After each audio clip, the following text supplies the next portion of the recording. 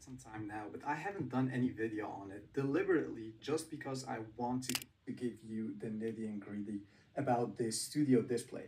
So I just bit the bullet and went and tossed like more than $2,000 on this display, and I'm just asking myself, was it all worth it? So this video is not about the specs because I guess this display is out now for there's a bunch of YouTube videos that are made specifically that are telling you what the specs are of this thing and whether it's a good thing or not. My point of view is whether you should buy it or not. Well, let's start with a good thing.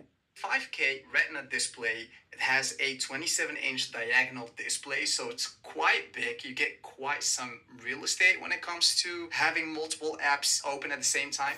So yeah, you just saw a demo of me unboxing these JBLs. I mean, these JBLs are about like, what, 5 or 6 years old now. And to be honest, it's not like you have the best thing, you have the best speaker in the world, but you get a decent speaker for a price point. I mean, if you are somewhere in an open field, you might not get the best sound quality, but if you are inside like me right now, you will have that smooth sound that you will not get right out of your iPhone. As you have just witnessed, I wanted to give you like a comparison between the sound quality right out of the iPhone and the sound quality right out of the JBL when it's connected to the iPhone. And there is a big difference, even though it's very hard to give you the actual sound quality right through this video, because ultimately you will have the best experience when you listen to the audio in person. So yeah, that's something that you need to discover for yourself.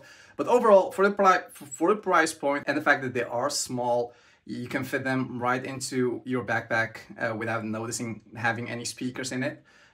You will not be disappointed just to have it. Like, I don't know, if you are on the beach or working out outside and you have these with you, you will not get disappointed. So yeah, that's a very short video about these JBLs. I received them like yesterday and I thought to give you a quick rundown on them. It's not the newest product, I know, but it was something worth filming. So I hope you enjoyed this video as much as I filmed it for you, and I'll see you in the next one. Peace.